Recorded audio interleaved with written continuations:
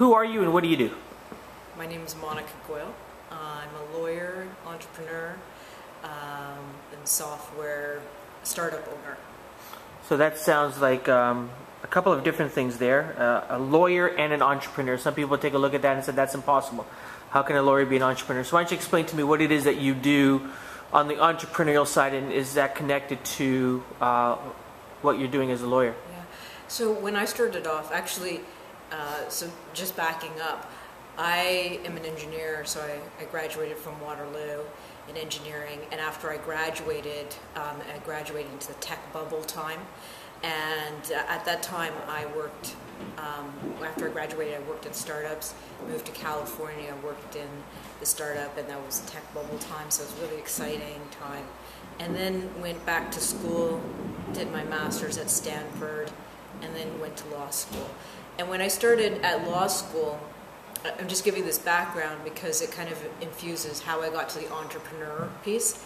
But when I started at law school, I was really interested in kind of like access to justice, human rights, the kind of law and order, the public defender type of thing.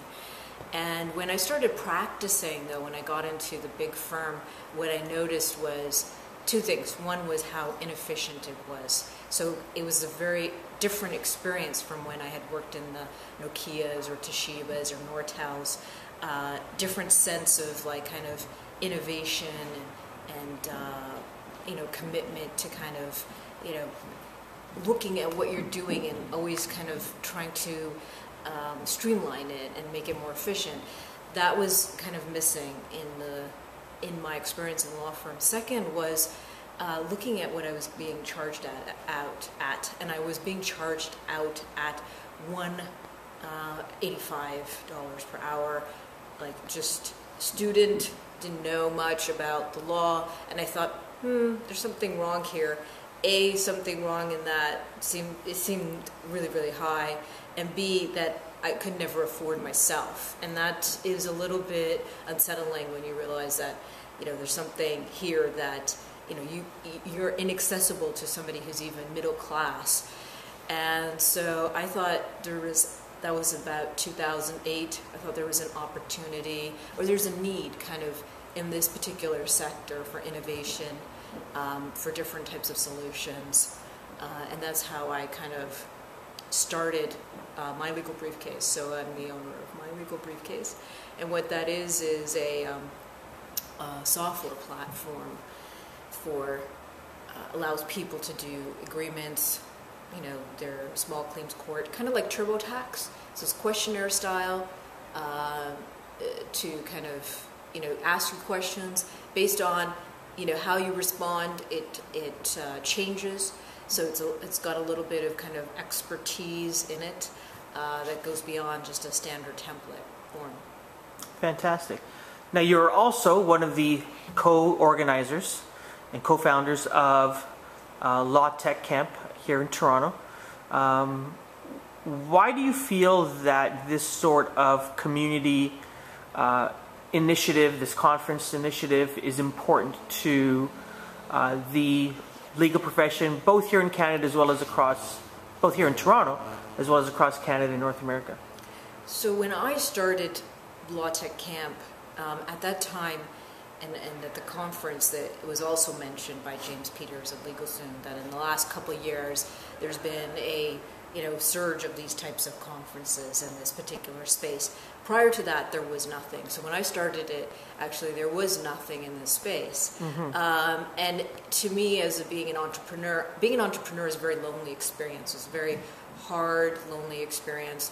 And I was like, well, where's my community? So I was going to a lot of kind of startup events, and it was inspiring in the sense that there was this community feel, and there was this kind of ability, or this place where you could share your experiences, share learnings of what you had learned.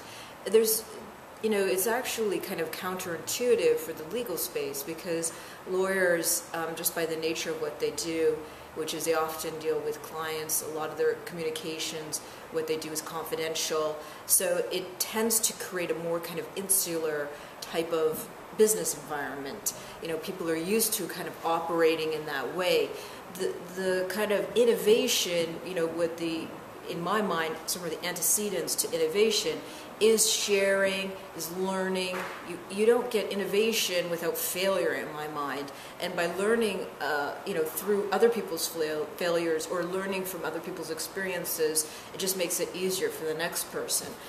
And so I wanted to have that space, or that place where people could come together, they could share what they were doing, talk about what they were doing, talk about new ideas that they have, get conversations kind of going between people. The other kind of the impetus behind it was I wanted it to be low cost. I wanted it to be accessible. I mean, the community is such that a lot of the conferences are very expensive. A lot of people who are innovating in the space are not necessarily the more established lawyers, the older people. It's the younger people. So I wanted a place where younger people who have got fresh ideas, who aren't still like being in the corporate law environment, influenced by those kind of ideas, still kind of fresh. They could come and participate in this as well. And so I didn't want price to be a barrier. And then the third thing was I wanted it to be more conversational, because the trend is to have people kind of at the podium and like the pundits, and they're talking to you from the podium. And there's a lot of people, you never know where ideas are going to come from. There's learnings, there's ideas that can come from anywhere. And so I wanted to have a place where people could have more of a conversation versus having that kind of learning, teaching type of model. The other thing we do is we tend to allot a good amount of time after the event or during the event for networking. And so it's just kind of building that into the kind of event as well. So, but since then, we've had a lot of people kind of take the idea. There was one in London. The people who did the London one have now done it in Silicon Valley. They're thinking of doing it. They've done it in Dubai. They're thinking of doing it in New York. So now we're seeing a lot of movement in this space, and it's an opportunity for people who are kind of operating this space to kind of keep networking and meeting and seeing what's going on. Excellent. Thank you so much. Thank you.